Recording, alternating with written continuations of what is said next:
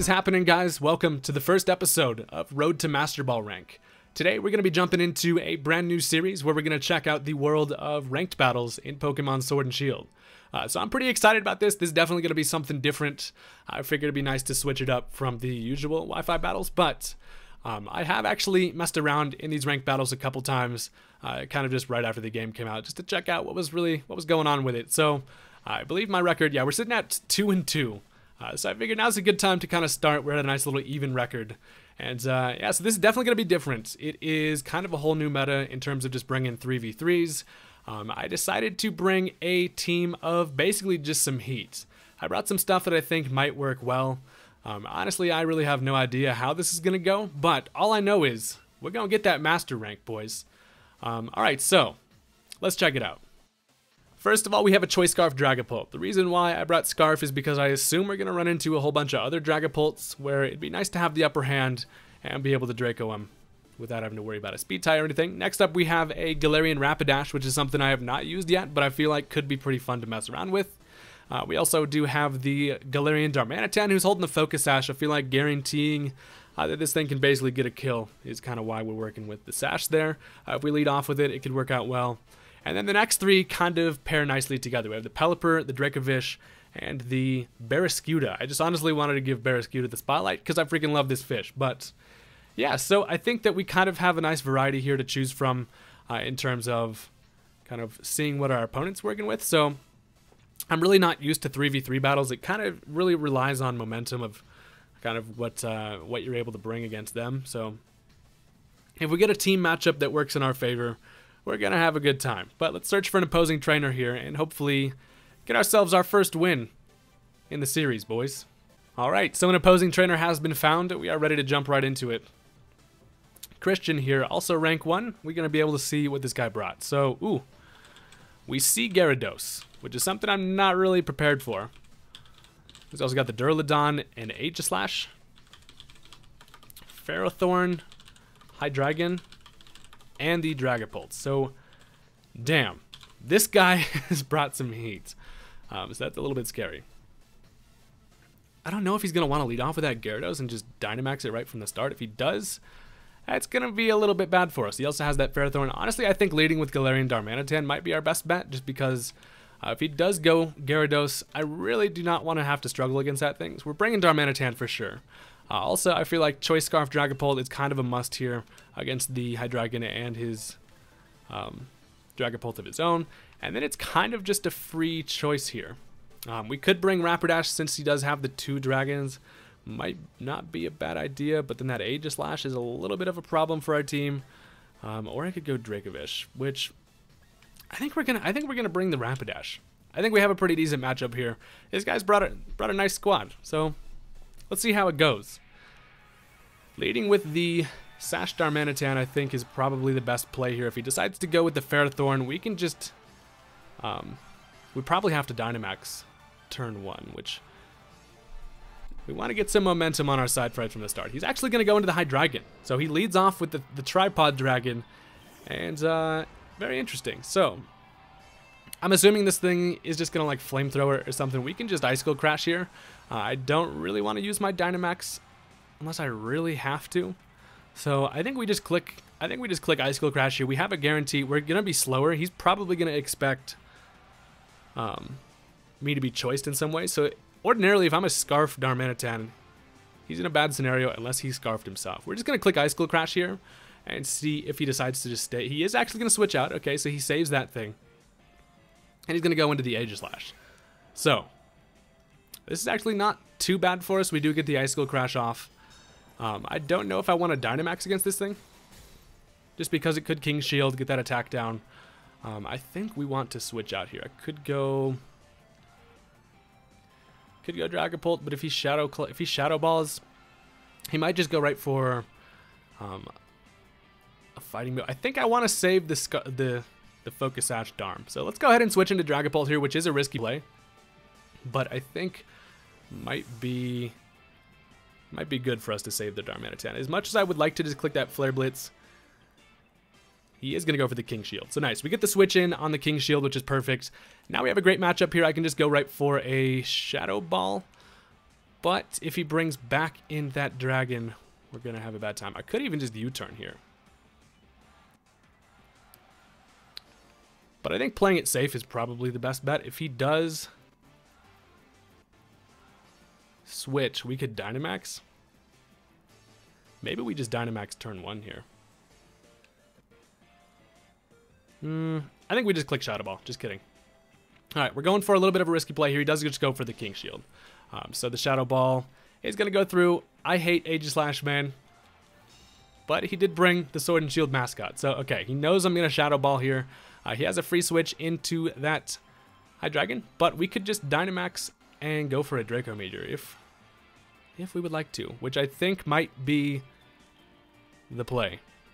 Let's go ahead and do that. Let's Dynamax Max Wormwind here. I don't really see this thing staying in, to be honest. It dies to a Shadow Ball. I think his switch in is going to be that dragon. We're going to click the Max Wormwind here. So we're going to get big on him. Ghostly Tail is going to be massive. And he might actually stay in. If he stays in, this is not good for us. At least we do get the Dynamax up. I'm just worried about him having the Scarf Dragon in the back. Which is kind of just the worst case scenario here. But we'll see what Dragapult can make happen here. We have got the Dreepies on our head. He actually is going to Dynamax himself. So, not the correct play in clicking the dragon move. I really thought he was going to try to bring in that Hydreigon on a Shadow Ball. But a little bit of a misplay there. He got to go for the predictions to get the payoff, though. Am I right? All right. So, this thing is going to take a Max Wormwind. And we'll see. I guess he's just going to go right for his Shadow Ball slot. Gonna do nothing, as to be expected, but we do get the attack drop, which I don't think really matters. He's gonna go ahead and bust out the Blade. Oh, sweet Jesus. I think Dynamaxing here probably wasn't my best bet. Yep, just goes Max Phantasm, and that's gonna hurt us quite a bit. Does less than half, luckily, which is nice. So now we're pretty much free to click Shadow Ball. It does get the defense drop, but does our Phantasm knock this thing out? He's just, yep, just going to go for the Max Guard here. So he's going to stall out a turn of the Dynamax. He cannot do that again, though, which is great. Does protect itself. And you actually don't get damage through Max Guards, which is an important little tip. He is actually going to end up switching out here. So now he's going to, is he going to bring in the Dragon now? Good play. He's going to switch out on the Dynamax, which I didn't expect. Honestly, I thought he was just going to stay in there. He does go into the Dragon again. Okay, well. This man's making some plays. Gotta respect that. This is not going to be able to do much to this thing. It actually does a decent chunk, though. So, we have the Galarian Rapidash in the back. I could just switch into this thing immediately, which I think might not be a bad idea, because I'm assuming this thing is Choice Scarf. But we're actually just Scarf Dragapult right now. We just clicked Draco Meteor. Just kidding. Hold up. Because we're allowed to essentially just choose our move here. We're just going to go right... Oh, no. Just kidding. We locked ourselves into Shadow Ball against the... Damn it. Against the Aegislash. That's annoying. Well, let's switch into Rapidash here. I thought for some reason... No, we could switch there. But since we clicked Shadow Ball as it King Shielded, we were locked into that. So now we go Rapidash. It does go for the Dark Pulse. So rather than going for the Dragon move... He clicks Dark Pulse, which is a good play, because now we essentially just have to sack off Rapidash. So we go for the Play Rough here, and we essentially actually outspeed this thing. Hello? Galarian Rapidash, you're not scarfed. Yes. The Toothpaste Fairy Pony knocks out the dragon, just slaying dragons out here, which is amazing. So, we know he's got that Aegislash. We do not know what the last slot is. I'm assuming it's Dragapult. And I'm very glad that we were able to conserve that. So we have, in the back, we have the Focus Sash Darm. We have the Scarf Dragapult. And look at the pony out here. Making shit happen. So that is amazing. In comes the Aegislash, which is to be expected. And this thing is probably just going to King Shield, I would assume. We're just going to go for a high horsepower. We don't really have any business switching out here. It's actually going to stance change. Okay. And it's actually just going to go for a Shadow Sneak. So that is unfortunate. It's going to be able to knock us out. So he does carry a Shadow Sneak on Aegislash. But we really were in a situation there where we didn't need to Really risky. Now, since we know he has the Shadow Sneak, we need to go into Darmanitan here, which is kind of bad because he can just go for the King Shi. Ooh, that Shadow Sneak is scary, man.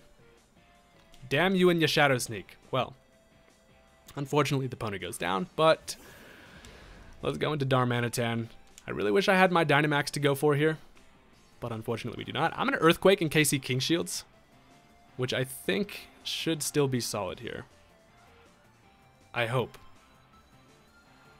We're just going to click EQ. So it does change back into defense form. Damn you. And it's just going to go for the King Shield. So luckily we don't make contact with this thing, which was the main thing I was worried about there. Dropping the attack would be no bueno, but we just Earthquake. So we don't suffer the consequences there. Now we just click Earthquake again. He doesn't have, unless he has the Gyarados, just kidding. He could switch into Gyarados here. And if he does, nope, he's actually just going to, he's just going to Shadow Sneak me. He is just going to Shadow Sneak me. So he's able to break my Focus Sash, which is not very good for us at all. But we do get the EQ off. And that is going to kill the Aegislash. So down goes that thing. He has one Pokemon left. It could be either Gyarados, Duraludon, Ferrothorn, or the Dragapult, which I'm assuming it's a Dragapult. But you never know. I really wish, yep, it's the Dragapult. So I really wish I still had my Sash intact. The Focus Sash kind of shit on our plans there. So we just click Ice Cold Crash here. We are not Choice Scarfed. So this thing is going to be faster. Why can I only use Earthquake? Hello? I'm sashed. What is... why can I only use Earthquake? Oh, it's Guerrilla Tactics, obviously. Shit, okay. Jesus. For a second there, I was like, wait. I specifically took the damn sash off this, or the choice off this thing. Well, so the Dragapult just goes for a Shadow Ball. I believe we're in a scenario here where we should be... Oh, Darmanitan actually lives. Wow, that's clutch. And the Guerrilla Tactics had me confused there. Yeah, Guerrilla Tactics are basically just built-in choice ban, which is insane. But we just click Earthquake again here. And as long as this thing is not a Choice Scarf Dragapult as well, mine should be able to come in and outspeed it and kill it. So we noticed that if it was Specs, that definitely would have knocked us out. It's time to see if my Dragapult is going to come through for us, which hopefully it can. Because this is the exact reason why I put the Scarf on this thing. So we just click Shadow Ball here and just kind of see how the battle plays out. We are going to be faster, and that is going to knock out his dragon. So that was a very close one. Definitely could have gone bad for us. That Shadow Sneak Aegislash was friggin' problematic, but we are going to be able to get our first win, boys. And the team made it happen. So definitely, he was number 69 also. All right, we could have played that better. I was definitely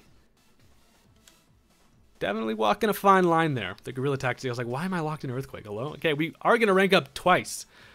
Nice, we gained them points. We're number 3 now, boys. We also get 20 BP. And let's find ourselves another battle. So these episodes are probably going to be about 30 minutes long. I think it's probably a pretty good range for us. See how we can do in 30 minutes. Another battle has been found, and all right. Let's get it. So let's see what they're working with. We see, of course, another Dragapult. We have a Durant, which is interesting. Gothitelle. Or, and he's got the, oh my god, then he's got the, I hate Togekiss so much.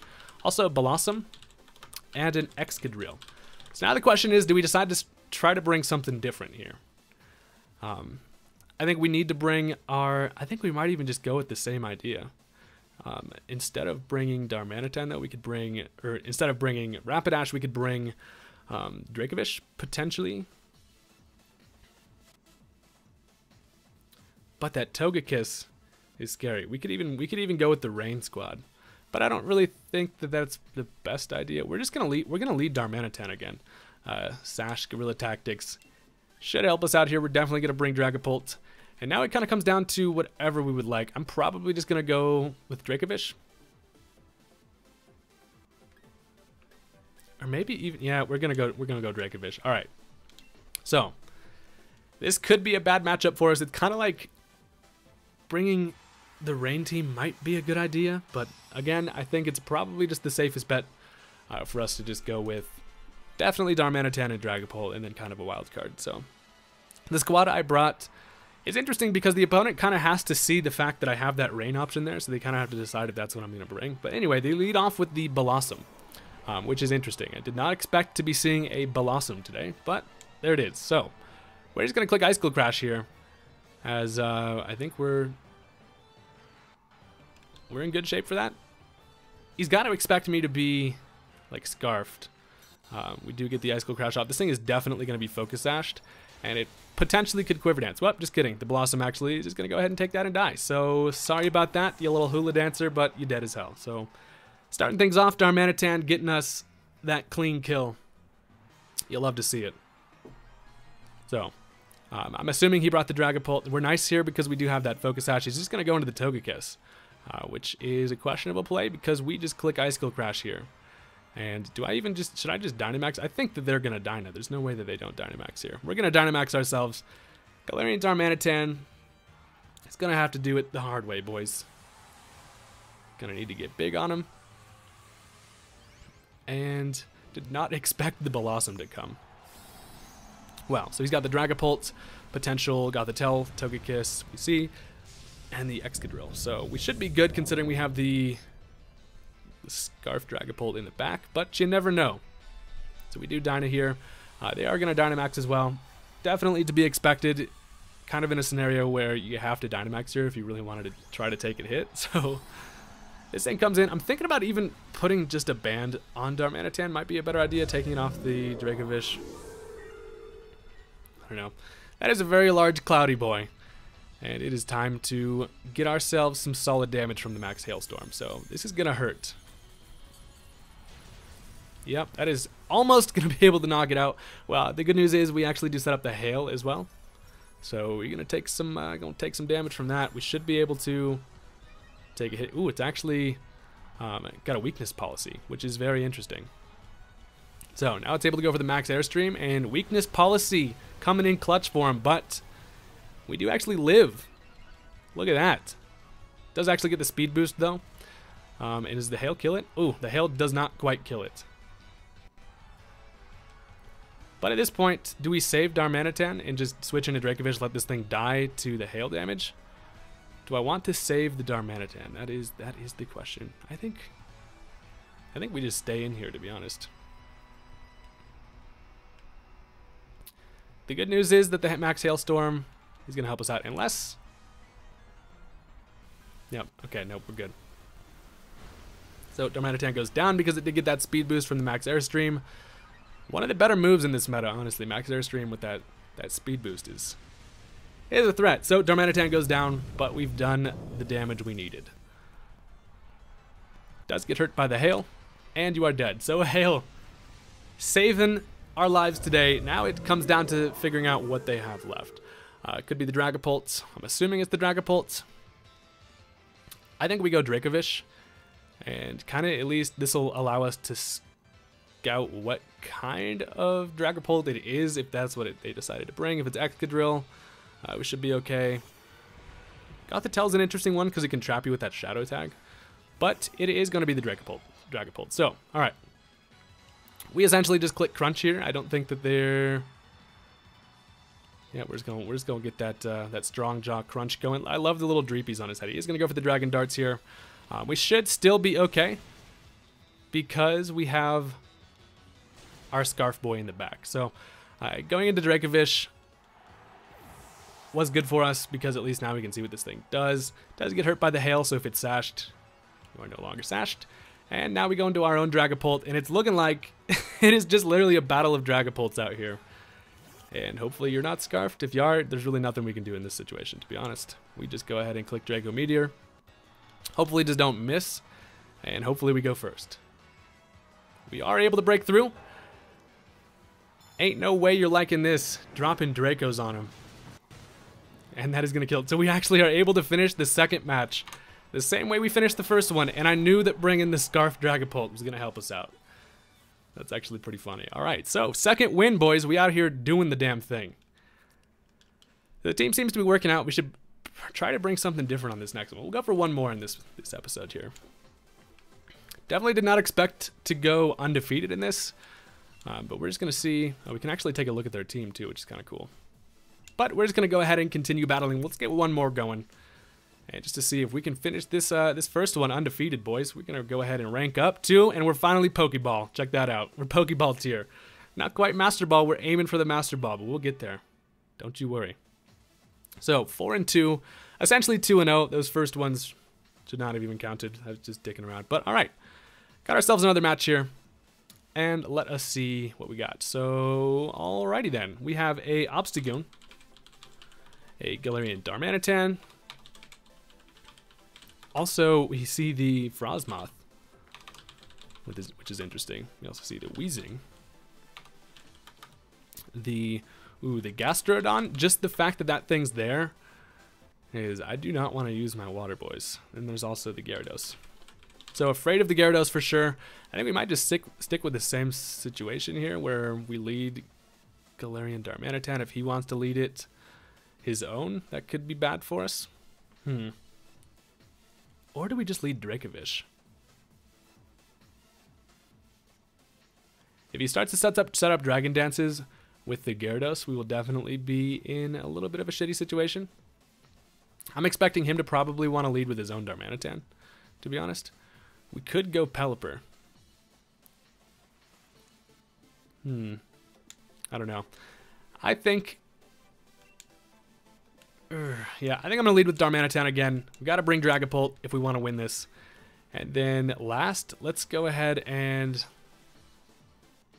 we're bringing Dracovish again. We got to go with this squad. I think that it's kind of just the hardest hitting, especially for this situation. I was hoping for some scenarios where we would come across some teams that I think the water would work well against, but with that Gastrodon being around, he's also got the Gyarados. I think it's probably just our safest bet, just to go with them hard hitters.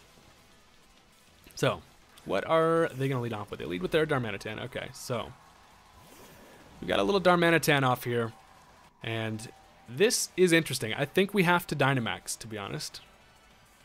We're sashed, so we should be okay. I think we just Dynamax and click the Flare Blitz. We're going to go ahead and max Flare here. I do not want this thing. It's likely Choice Scarf. If it's going to be a lead, it's probably going to be Scarf, so it'll be able to... It would be naturally faster, but we're just going to Dynamax just to try to get things going right from the start. And I'm assuming they are as well. So get Darmanitan nice and big, boys. You really kind of have to bring these super, like, overpowered mons in these, especially just because everybody else is bringing them. You kind of set yourself at a disadvantage. And we out here to win, boys. We're out here to hit that Master Ball rank. We're not dicking around. All right. Let's see if they do decide to Dyna. No, they don't. Just going to go right for the Flare Blitz. And we do actually live that with 10 HP, which it's going to basically kill itself with its recoil.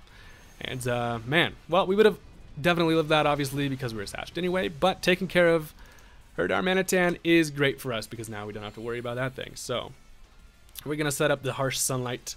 And, interesting, I definitely thought that they were going to Dyna as well. So we kind of set ourselves at a little bit of a disadvantage here, because they do not Dynamax.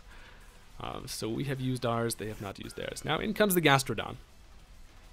And I think we just click Max Hailstorm here, just for the most amount of damage. So they did definitely bring the Gastrodon, because I'm assuming they were afraid of like Dracovish and potential Swim Barraskewda. But Max Hailstorm here is just going to be able to do an insane amount of damage, because Darmanitan literally is unstoppable. That built-in choice band, boys, it's nutty. All right, so now it's actually going to go for a Yawn.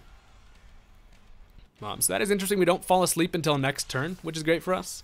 So we can just finish this thing off, unless it has, like, Protect, which I really don't think it does. It has leftovers. Do we just stay in here? No, I think we want to switch.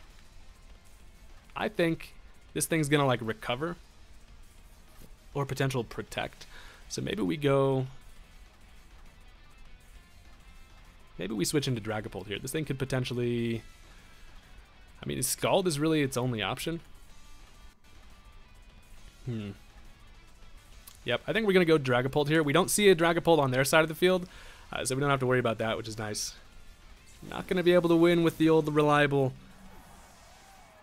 Scarf Dragapult shenanigans, but we'll see what this thing does.